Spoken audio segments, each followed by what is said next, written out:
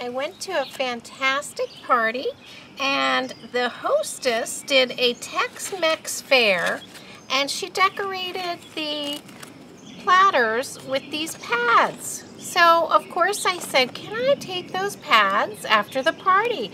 And she said, of course. And I decided I'm going to plant them up. Now, these were purchased at an Asian market in our area. Sometimes you can find them in the regular markets, but a lot of times in the specialty markets, they'll sell more exotic things like this. And people do eat these. They take off the prickles and they just kind of scale those off and slice them up. Some people fry them. I've heard of people putting them in smoothies. So I'm sure they're very nutritious, but I prefer to plant mine. And I've done this loads of times. Many of them have taken root and turned into plants. So I am excited to do these, planting up my party pads. But it was a great time, and happy anniversary, Wendy and Bob, 45 years. Congratulations to you. And let me just show you how easy this is. So what I have here is just some regular potting soil mixed with some dry cocoa coir.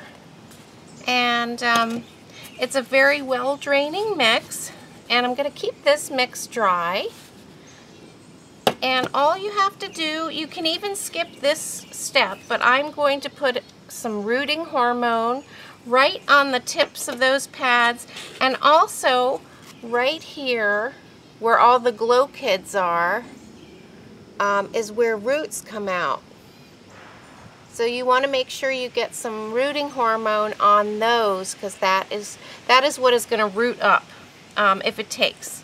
So let me go ahead. Wear gloves when you're using rooting hormone, and also when you're working with prickly pear, because they have so many glow kids that will get in your fingers, and it takes weeks to get out. I've had that experience before. So I'm just going to put some of this on the bottom. On the very bottom, make sure it's closed and won't have any fungus on it. And I'm going to put some just rooting hormone on all of those little areas there where the prickles come out. And then you just basically put the bottom, I usually put the bottom third into the soil. It's a loose mix. And I'm just going to do 4 of them in one pot. Not all of them will take, or maybe it'll surprise me, but it's fine to have 4 of them in a pot. I'm just going to dip that end in. So like I said, it's very important to put it where the prickles come out. That is where a pad roots off. When it falls off its mother plant in the desert, that's where the roots will originate from. And oh, there's 5 in here, so I actually hope I can fit them all in here. Now, they are a little bit dehydrated because I don't know when they were taken from the mother plant, but that's fine. Once they send out roots, they are going to plump up just fine. And like I said, I probably have too many of these things started, but this is an easy way, just going to your supermarket, to make a pretty big cactus. And all 5 of these cost $1.75. I don't know if you can see the price on there, but that's a pretty great price. Oh, no, $1.57. I'm looking at it upside down. $1.57, and I should get 5 cacti. So let's see if I can get, I don't know if I can get all of them in this. Maybe it'll be good if they're all standing up together. Now, if these all take, I may do a little transplanting and spread them out into maybe 2 pots. But look how easy this is, guys. This is such an easy way to get cacti from your supermarket or from your niece. So thank you, Jackie.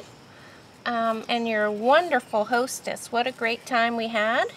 And what a cute idea to decorate your Tex-Mex theme. The couple actually spent a lot of time in their earlier years in California, so I think that's why they chose the Tex-Mex theme, because there's a lot of Mexican food, and California and on the West Coast. So, such a cute party, and look at this wonderful party favor that I came out with. And just the last one here. I do not think I'm going to plant this pad. This is probably an injury, but let me show you close up. It's got a lot of spots on it.